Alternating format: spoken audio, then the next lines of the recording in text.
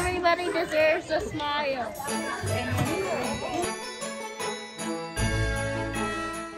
Really great program. I think it's amazing for people who don't have like a lot this Christmas to get a gift, and it's really fun for people that are here today to like help pack, and I just think it's a great program altogether.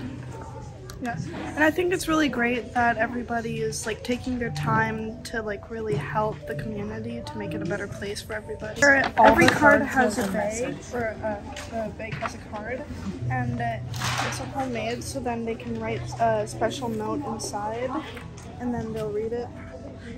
There was a few that was like, I know things that are tough right now, but it will get better, stay strong, with a nice little heart in the middle.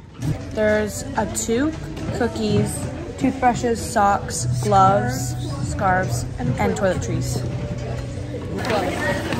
Now next up is toothpaste and toothbrushes. So Colgate and Oral-B. Now we have Crest, 80 white. No, never mind.